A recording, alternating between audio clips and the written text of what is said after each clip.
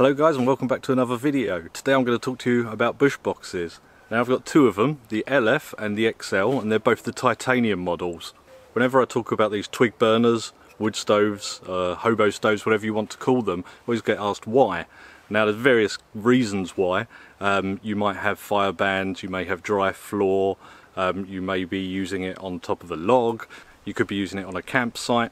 Also the morning after a camp, when you don't want to be having a big fire and having to extinguish that, cool it down, bury it, one of these is very handy to do your breakfast on and get going as quickly as possible. Now there's many types of wood burning stoves. The reason I like these ones is because they're hinged. I'm going to show you the difference between two now. To give you an idea of how easy the bush box is to put together, I've got one of these slot together stoves, which you can see the warping on it, and I'll attempt to put that together. So with these, okay, so you have to find what side's what. Slot three sides together. This gets harder the more warped it gets. Put in your fire grate.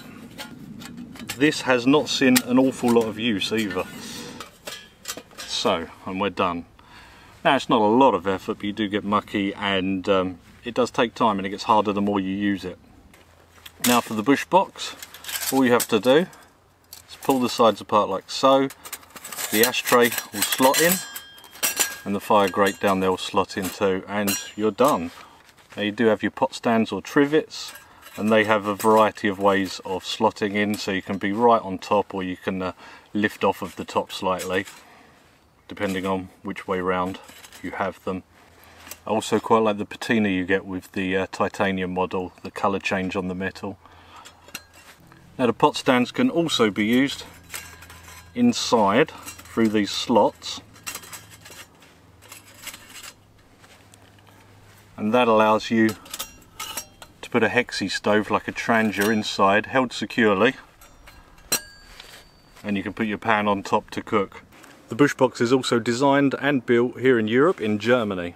And the build quality of these is absolutely fantastic. They're really rugged. Anything that gets hot will warp a little bit, but the warping is very minimal in my experience so far, and I've owned this for 2 years now. A lot of the cheaper models are Chinese ones, and a lot of them are thin metal that warps a lot and are very fiddly to put together, as you've seen. Now here is how the stoves come. This is the LF and the XL being the bigger one. Like I said, these are both the titanium versions. The LF comes in at 270 grams or 313 with the pouch, and the XL 490 grams with 540 grams being with the pouch. Now as a comparison, the steel models are almost twice as heavy, with the LF being 470 and the XL being 800 grams.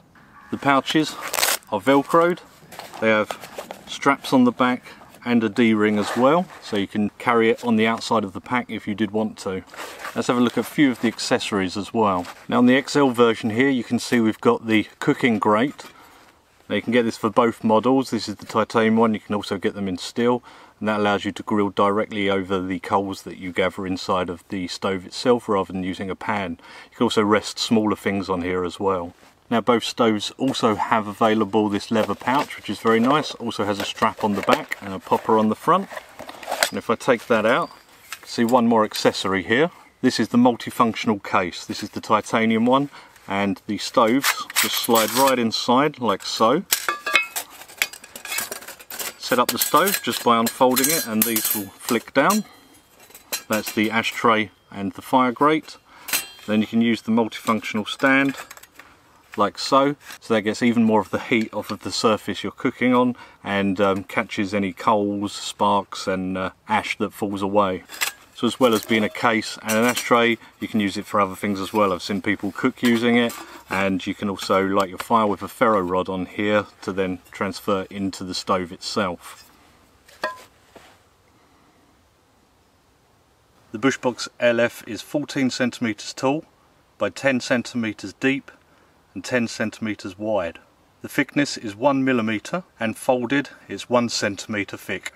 The Bushbox XL is 21 centimeters tall by 17 centimeters wide and 17 centimeters deep. It also has a thickness of 1 centimeter and a thickness of 1 millimeter.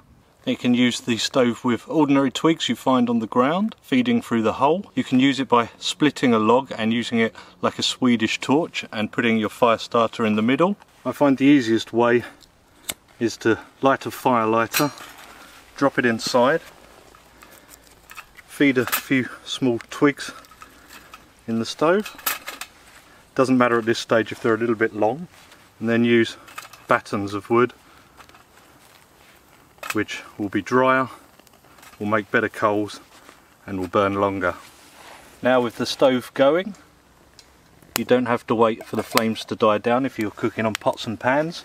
So I'm just going to put the kettle on here, put in some water for a cup of tea. Now you can see them flames still burning strong, they've not been extinguished, the airflow hasn't been interrupted, it's still going well. And easy to feed while it's going. While it's burning away here, I wanted just to show you these clever little hinges, and apparently they're non-clog. I for one have never had any kind of gunky oil or ash or mud clog them up at all. It's a very clever little design, sturdy too. So I'm going to start off with a little bit of oil. A few onions here to start off. Now I'm going to go in with some mushrooms.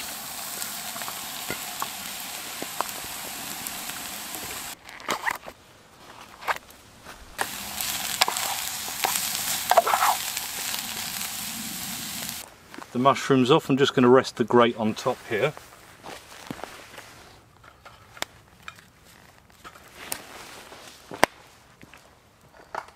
So here we go. Ideally you should wait for more coals than what I had. There was still a bit of flame under there for the toast, but delicious all the same. There's our mushrooms, our garnish of parsley, tea, et voila.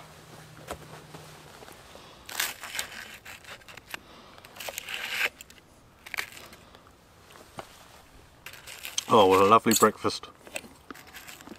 Makes a change from bacon. Now a lot of you would have seen on the channel how often I use these. I've used on many camps, up on rocks where there's not too much wood, if I just want a little bit of company with a bit of fire, and it's not suitable for a campfire or for cleaning up a campfire.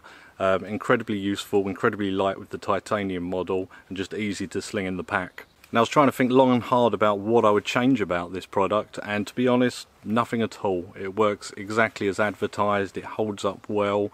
You've got two different sizes for two different situations.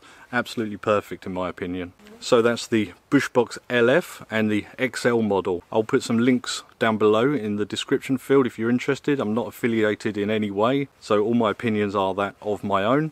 And as I said, I've used this product, both of them, a hell of a lot, so I know what I'm talking about when it comes to these. Now thank you guys very much for watching. If you'd like, you could check out some stoves that aren't quite as good as this one and some other options on the channel here.